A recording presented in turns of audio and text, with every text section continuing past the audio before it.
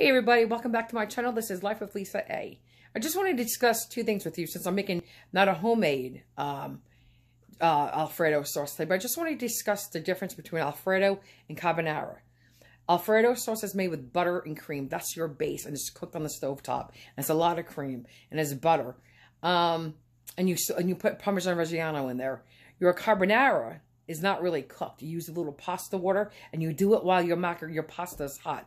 You drain it, you keep a little of the water, you put it right back on the stove top, and you use egg yolks. So the base of the carbonara is egg yolks, pancetta, and a little locatelli cheese or Parmesan cheese.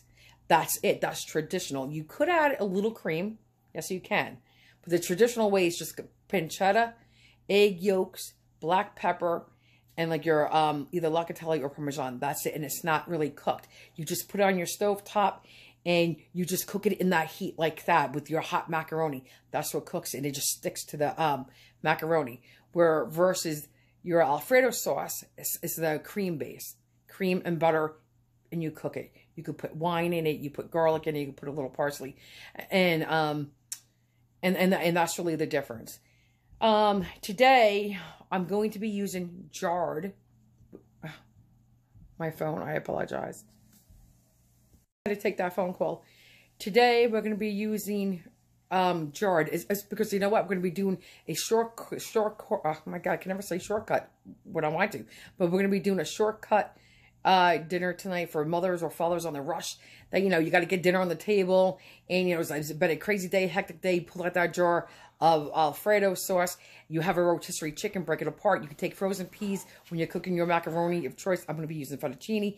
You can put the peas in the last 5 minutes. You don't even have to cook the peas because they will, from the heat, cook down. But for the last 5-10 minutes of cooking the macaroni, I should say 5 minutes, I'll be putting the peas in so they can, you know, cook a little bit that way. And then I'm just going to be adding the Alfredo sauce. I'm not even going to cook it. I'm just going to dump it right into the hot macaroni on top of the stove top with the peas. And I'm going to be using pancetta. You could use bacon or you could use pancetta. The differences between pancetta and bacon is it's like an Italian bacon is the pancetta. They're both cured. One is salt cured. That's your pancetta. Your smoke cured is your bacon. You could pretty much, it depends really, substitute one for the other. But if you wanted to substitute bacon for the pancetta and you want to get rid of some of that smoky flavor, all you have to do is broil it for like 2 to 3 minutes on your stovetop. And that will take away some of that smokiness. So that's what we're going to be doing today. And this is really a short, it should be like a 3 to 5, other than cooking your pasta. You're just dumping everything together, stirring it, and dishing it out. It's really quick. So as long as it takes for your macaroni to cook, as long as this recipe should be. All right, bye. Hey guys, so this is pancetta, okay? It comes in different forms. You could get a thin slice. You could get one big, massive chunk and just dice it like this yourself. It comes in individual little packs like this. It comes in one big square. You could get it diced. You could get it cubed. And like I said, you could get one big solid chunk and just dice it yourself. But look, shortcut. I had a viewer, if I could spit it out, ask me to make, instead of homemade Alfredo sauce, jar Alfredo sauce. So this is the one I recommend. This brand, you can get whatever brand you like. This is if you're gonna make jar gravy, this one was not too shabby. This one, and again, guys, but if I could just say, if you want to open up a jar to make homemade Alfredo sauce, it's so easy. You get a couple cups of cream, you put it over a sauce pot, warm it a little bit, add your butter. Melt your butter down. As soon as it's done, take it off. You can add a little fresh squeeze of lemon if you wanted to. But you take it off the stove top, add your pepper, and add your Parmesan Reggiano. At least a couple cups of that. And guess what?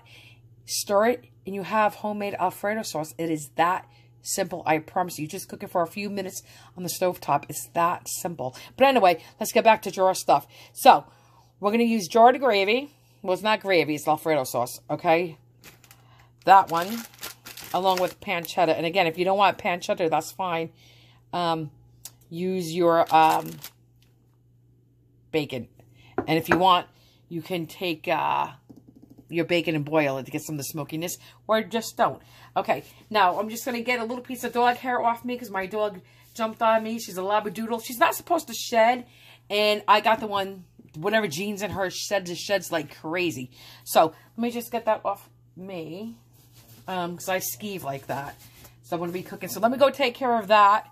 Actually, I'm going to change my shirt because she just hugged me. So let me go do that and we'll be back. Okay, guys, I'm going to put a little bit, very little olive oil in there because pancetta has its own fat. I'm going to try one of those halves and see if that's enough to do a pound of fettuccine.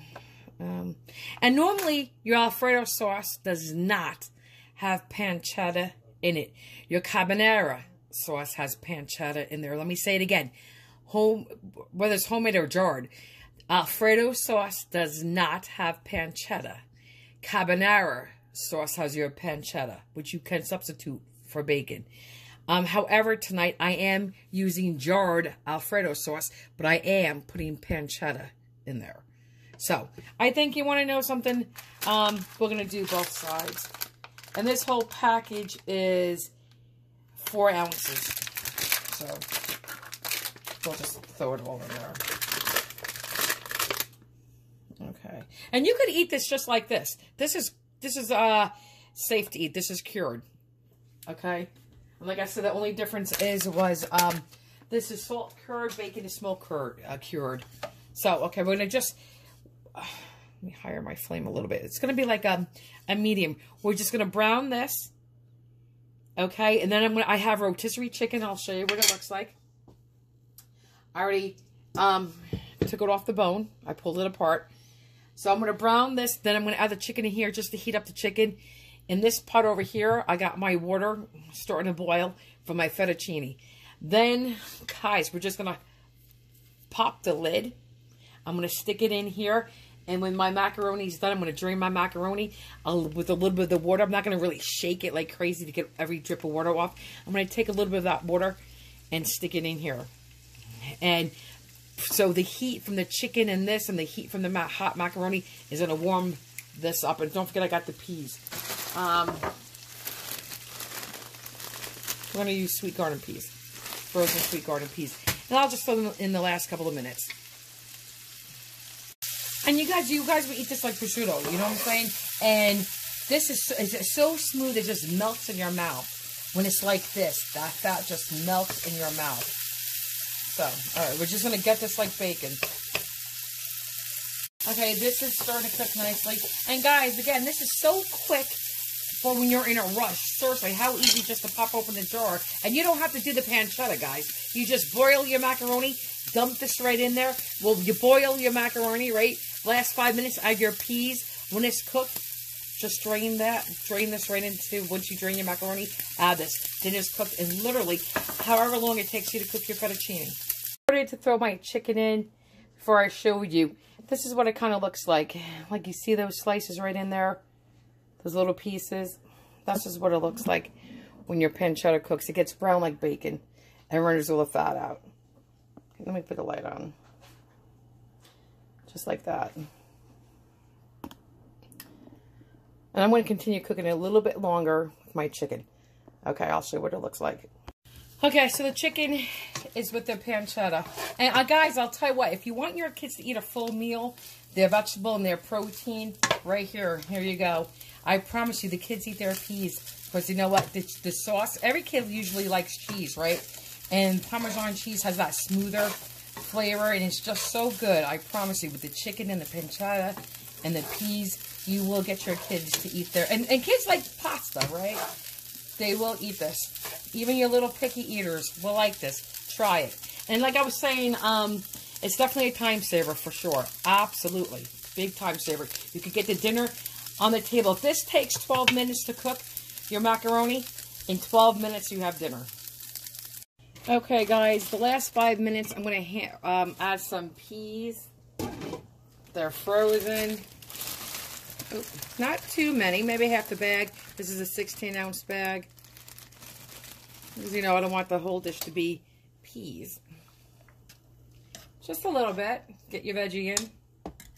And guys, if you want, this is box fettuccine. One day we could do homemade macaroni. It's just, if you don't need it, you could put it in a food processor. Okay? You could do it in a stand mixer. Or you could just do the dough by hand, which is just, it's going to be flour. Forget the semolina and stuff like that. Just flour for usually for, well, it's going to be a base, but usually for fettuccine and most homemade macaroni doughs, a base macaroni dough is flour, egg yolks, salt, and a little bit of water, and just olive oil. It's that simple. And you don't even need a cutter or a bread machine. I have an adapter that goes on my KitchenAid. You know, but you could do it by hand. Back in the day, my great-grandparents used to do it by hand, and they used to drape the macaroni over the side of their table and just let it, gravity, pull it down and pull it down and pull it down and just keep doing that over and over. But if you do have something to make homemade pasta, we can do a recipe on that too. Hey guys, that jar did not pop, so we're going to have to go get another one because I'm not going to use a jar that did not pop. But this is what I was saying. Right now, I would be pouring it over this mixture right here. This is your chicken, your pancetta, your macaroni, and your peas. And it's funny, you want to know something? I had 2 cups of heavy cream in my house today, but I used it for a whipped cream for dessert. So, we will not... Now I'm kicking myself in the butt for doing that, because I would have had it. And I even was going to save 1 cup. I said, nah, let me use it. But anyway, so right now, I'm not going to show you, but you would take your jar of Alfredo sauce, dump it in here, and stir it. Guys, guess what? Since we had to go get more cream, this is only butter and garlic. It's 2 cloves of garlic. Since I had to go get cream, I thought, what the hey, let me just make homemade Alfredo sauce. Because you guys already saw the jar, what's the point? You know to do that in a rush. If you really want to put dinner on the table quick, you could do that. Or you could just do this. All right, guys. I'm going to show you how we do Alfredo. Okay. I'm going to go get my cream, my butter. Guys, you can use a cup of heavy cream, a cup and a half. I'm doing 2 cups of heavy cream. And you don't normally melt in butter, but I was not going to go do the oil and, you know, have to wash the pan and do it all over. We're just going to go with the flow. So, we're going to just bring this over a low, medium. Just warm this. I want to add any kind of salt and pepper after the fact. Now you add, I'm adding about 6 tablespoons of butter. Okay, I'm just going to melt this down a little bit, and then I'm going to add my cheese. I'm using, again, Reggiano cheese. You don't, first of all, guys, you don't have to do the garlic. Okay, you don't have to put garlic in. You know we love garlic here. You can, but you don't have to. Normally, you do not. If you were doing carbonara, you would put pancetta in, and you could use garlic. But it's not something you normally do, but it's okay if you do it. Some Italians do, some don't. Doesn't matter. I don't do it all the time myself. Tonight, I'm in the mood for it, because that's what the jar said, right? The jar said garlic, so we're doing garlic. I'm putting in about a cup and a half. This is good Parmesan Reggiano. I want to do that. I may just do a cup and 3/4. You could go all the way up to 2 cups. I wouldn't go past 2 cups. But I'm going to start with a cup and a half. And then, let me put this in. Oh, let me melt it a little bit more. I may just do a cup and 3/4 cup. I want to see what my husband wants tonight. And you know what? You could put a little drop of nutmeg in this when you're done. I don't think I am. Maybe I will a little bit. Because I don't have fresh garlic. I only have the jar garlic. If I have fresh garlic, I would definitely do it. But alright. So now this is the Parmesan cheese. That's it. How simple is this? This is Alfredo sauce. This is it. This is your Alfredo sauce. You add a little salt if you want, but be careful because this is very salty. But you add fresh pepper. And you just cook this for about another minute or 2. And then, because there was a mix-up tonight, right? Because the jar was popped open already. We didn't know that. So, I already mixed my fettuccine with my chicken and bacon, not pancetta and peas. So once this gets a little thicker, I'm going to add my fettuccine mix to this pan. You always add your macaroni, your pasta back to your pan. Lower that a little bit. This is going to get thicker. And this cheese is going to melt down even more. I'm going to actually taste it now. I learned not to put metal in here because that could really burn. Perfect. Okay. That was a cup and half of Parmesan cheese. I'm going to put a little bit more butter.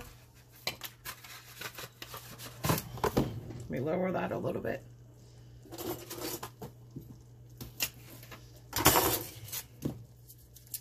I think another tablespoon of butter. And this is a very rich dish. Very rich dish. A little bit goes a long way. You just want to coat your macaroni. Okay.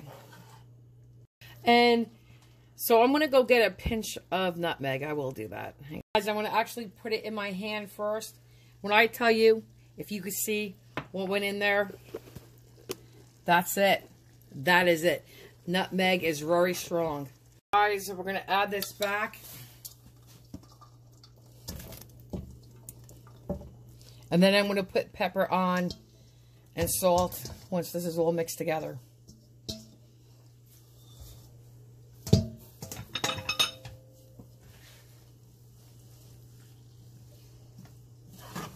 This is it. Guys, I'm telling you, it smells amazing. That Parmesan cheese is what makes it. And the butter. I know I told you there's a an Italian dish made with locatelli cheese, which is your pecorino romano, a ton of black pepper, and butter. You could pay a lot of money for that. Even in Little Italy in New York City.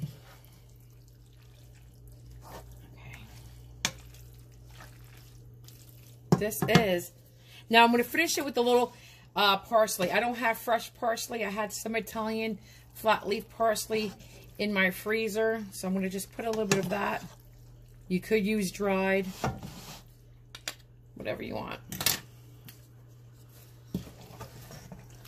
But guys, here it is. I don't want to keep making a mess all over my stove, but here it is. Fettuccine Alfredo, homemade. Did you see how quick that was? Seriously, that was literally, what, 3 minutes to put together? Right? If 3 minutes, that's all it was. Ken, do me a favor, call Anthony. He's calling me on his tablet on Snapchat. Guys, I'm sorry, my grandson's calling me. I'll be back. Guys, here it is. I added black pepper. And I just dished it out. There it goes. That's your chicken, your peas, your pancetta, your garlic. And you saw how quick it was to make the Alfredo sauce. So, ladies and gentlemen, why wouldn't you? Instead of opening up a jar, why couldn't you do that? It was so simple. And it's so delicious, honestly. But if you open a jar, that's fine. Okay. Have a good night. Bye. Okay, here we go. Here's my bite.